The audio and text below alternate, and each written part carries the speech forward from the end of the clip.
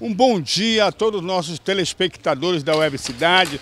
Estamos aqui no espaço de evento da FENECAN, vendo últimos detalhes da preparação, para o nosso FENECAN que inicia amanhã. Aqui está o Sebrae montando o seu stand.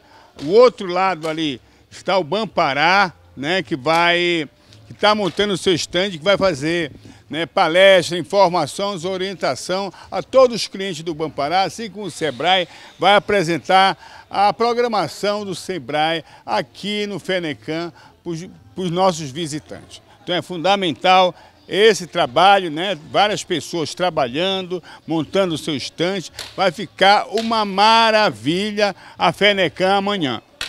Últimos retoques, últimos arremates está sendo feito aqui no FENECAN. A Adriele é diretora da Unisa, Universidade de Santo Amaro, que vai ter um box de exposição aqui na FENECAN. Fala para nós o que é que a Unisa vai apresentar nesse FENECAN.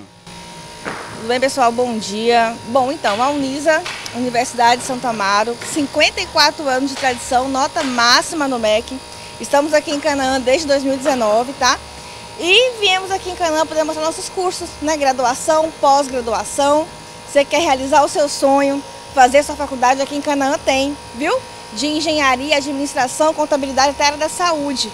Fala comigo. Fala para nós, nesse stand, qual é o papel de vocês, do FENECAN? Realizar sonhos. Realizar sonhos. Sabe que graduação, fazer uma faculdade é o sonho, da família, poder formar os filhos, a mãe de família que às vezes não conseguiu se formar ainda, aquele pai de família que quer uma promoção. Então, estamos focados aí em sonhos, em realização de sonhos e projetos. O Romário é operário da ZAP Eventos, empresa responsável para a climatização aqui da FENECAN. Fala, Romário, do teu trabalho, o que é que tu vai fazer e vai ficar tudo pronto até amanhã? Bom dia, bom dia. A gente da ZAP Climatizações estamos trabalhando para deixar o evento todo climatizado. Nossos equipamentos estão quase todos prontos e amanhã vai estar tudo em perfeito estado. A gente trabalha com climatizações de eventos, vamos climatizar toda a FENECAN e logo mais a gente vai estar batendo as fotos e mostrando como vai ficar a montagem dos equipamentos devidamente nos seus setores. O Anderson é da Print, Comunicação e Eventos. Qual é o teu trabalho aqui na FENECAN? O trabalho na FENECAN é a organização das placas, a montagem do palco para realizar a programação do show. Montagem e manutenção de equipamentos e demais.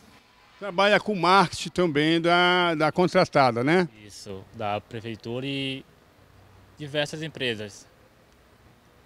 Tá certo. Quantos stands você foi contratado para fazer?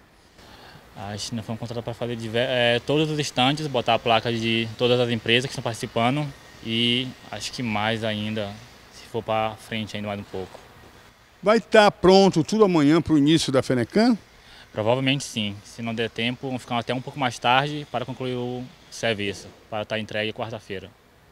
Eu falo com a Ioane, que ela é coordenadora aqui da FENECAN. Ioane, vai ficar tudo pronto para amanhã? Tem muita obra acontecendo.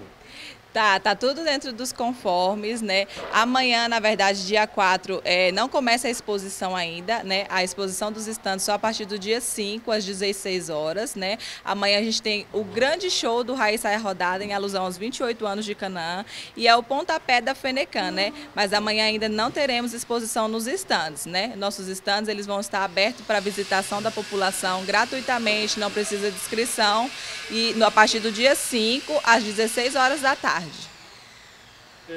Fala para nós, as empresas, quantas empresas vão fazer sua exposição de venda, quantas palestras vão ter? Você tem esse detalhe? Na Fenecam 2022, nós estamos com mais de 100 estandes, né, de empresas variadas, né, tanto do ramo de alimentação, de educação, material de construção, móveis, veículos e máquinas. Então, assim, o leque é muito grande, muito vasto, são mais de 100 empresas, né, conosco nesse projeto. Todos os dias teremos palestras com renomes nacionais, né, no dia 5, na nossa grande abertura, é Braulio Bessa, né, dia 7, dia 6 com Marcos Pianges, enfim, a programação está repleta de novidades, né? Vai ter também o show de encerramento com a Nayara Azevedo.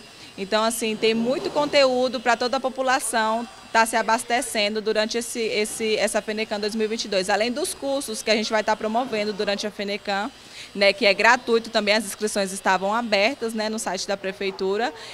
São 3 cursos por dia, né, um voltado para o homem do campo, né, que é o pessoal da Sempru, da Secretaria de Produção Rural, que está responsável, e os outros 2 voltados a empreendedorismo, né. Então a gente tem toda essa programação dentro da Fenecam 2022. Então, gente, amanhã dia 4, inicia a programação aqui na Fenecam. Amanhã os estandes ainda não estão funcionando, só no dia 5. Amanhã é abertura com show de raiz, saia rodada, um grande show para abrir a Fenecam. E dia 5 é o aniversário da cidade com a abertura dos estandes para a visitação popular, né? Tá em todo vapor, com obras, os estandes sendo montados, empresas contratadas arrumando para deixar tudo pronto para amanhã.